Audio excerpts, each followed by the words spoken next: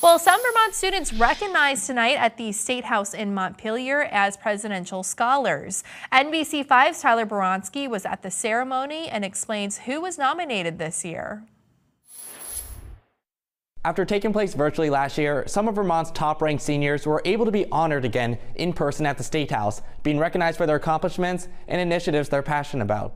Thank you all for joining us in this recognition ceremony for the 2023 Vermont Presidential Scholars. Let's give them one round of applause again.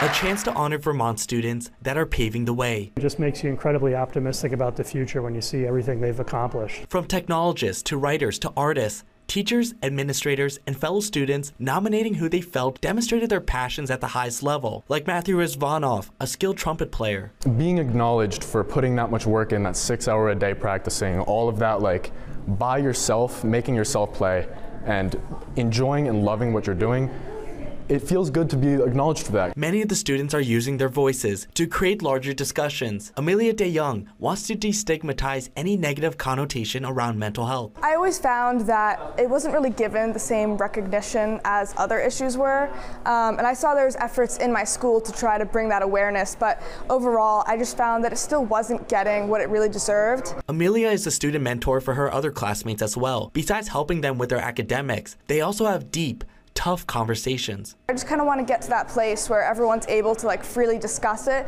and be treated in a way without anybody being seen as weak or inferior in any sense. An example of being a leader within your community. When I think about Vermont Presidential Scholars, it's the commitment to community. I think you hear that as a strand throughout all the awardees. All the recipients will be eligible to apply for the U.S. Presidential Scholars Program. The winners will be announced in May. In Montpelier, Tyler Bronsky, NBC5 News.